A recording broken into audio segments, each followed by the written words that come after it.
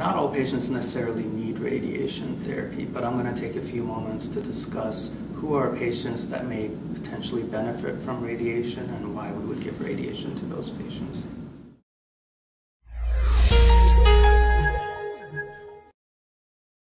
Most patients that have lumpectomy will probably need radiation therapy. There are a few exceptions. Some patients that have very low risk features may not benefit from radiation, but that's a small select group of patients that you need to discuss with your physician whether you fit that criteria.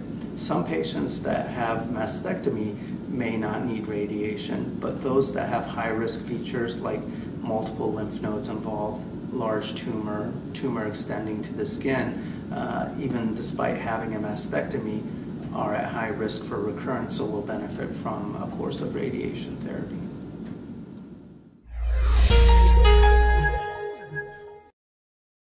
Hi, I'm Dr. Jay Harness, and I want to share with you important information that I believe that every newly diagnosed patient with breast cancer needs to know.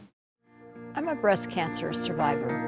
I am a breast cancer survivor. I am a breast cancer survivor. And I want every woman to know about personalized breast cancer treatment and the genomic test. A test that helps guide a woman and her doctor to the best treatment options for her.